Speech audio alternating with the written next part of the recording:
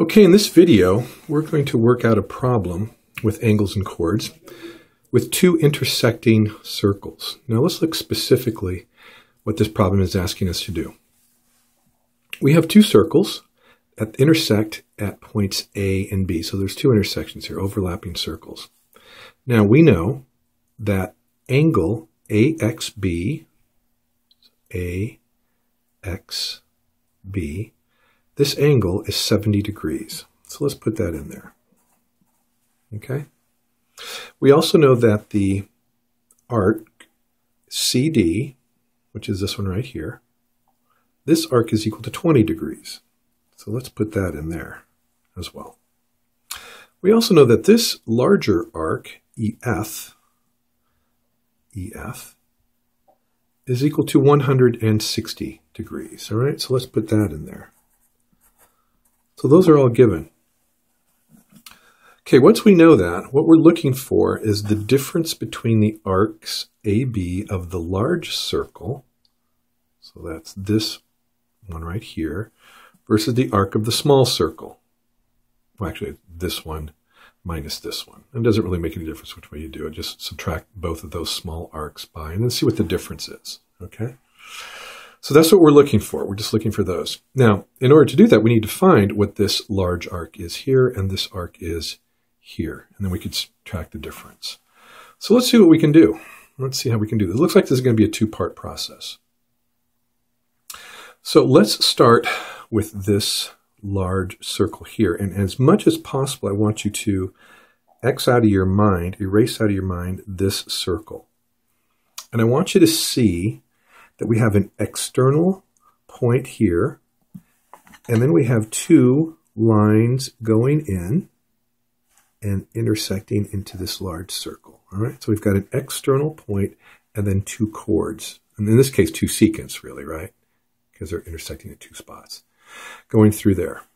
And we should be able to find what the measure of this angle is right here.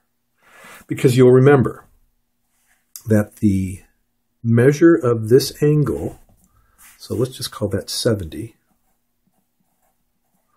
should be equal to the sum of the two arcs, this arc and this arc, or 1/2, I should say, 1/2 the sum of EF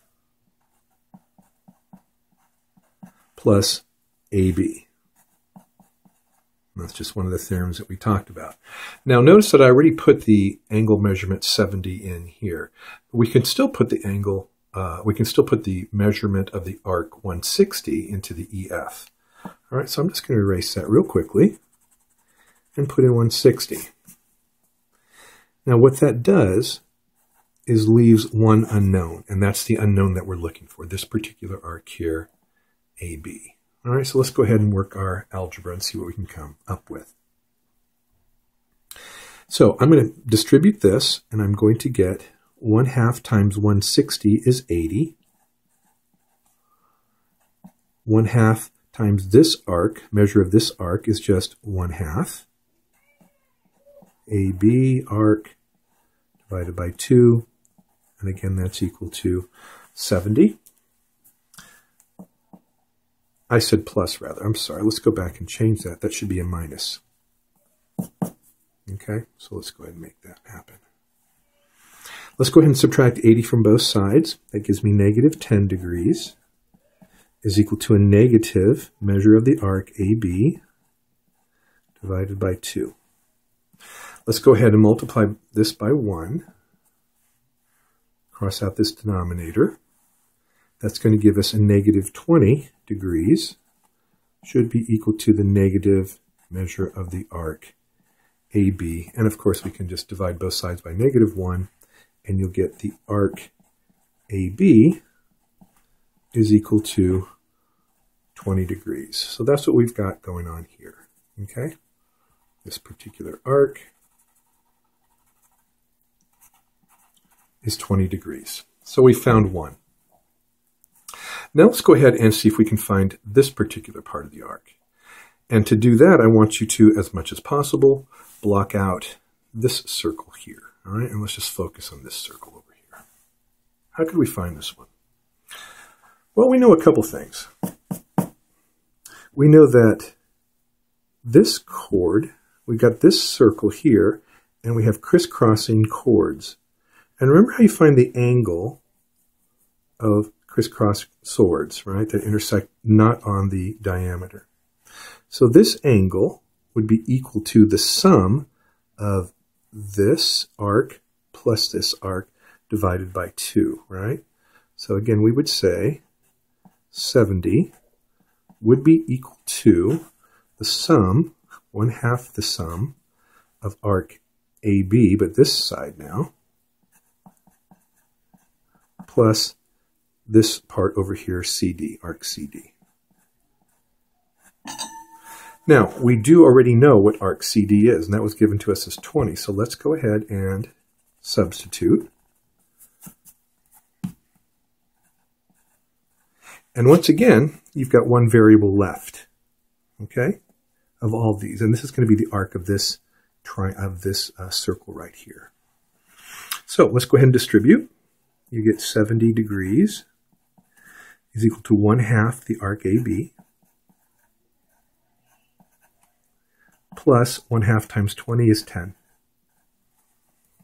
Subtract that over there, you're going to get 60 is equal to 1/2 the measure of the arc AB.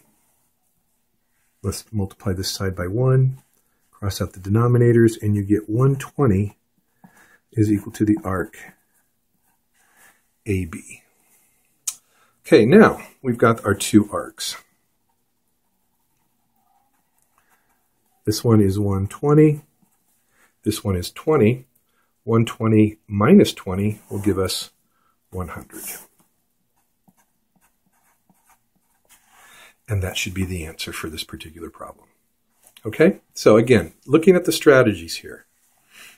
As much as possible, you want to try to eliminate this circle and just look at that circle there with the arc, or excuse me, with the angle having an external vertex, okay? And then figure out which theorem you could use to solve for this part right here. And in the same way, you want to block out the other circle, use the theorem where there are two intersecting chords that are not on the center point, and then use that theorem to solve that one.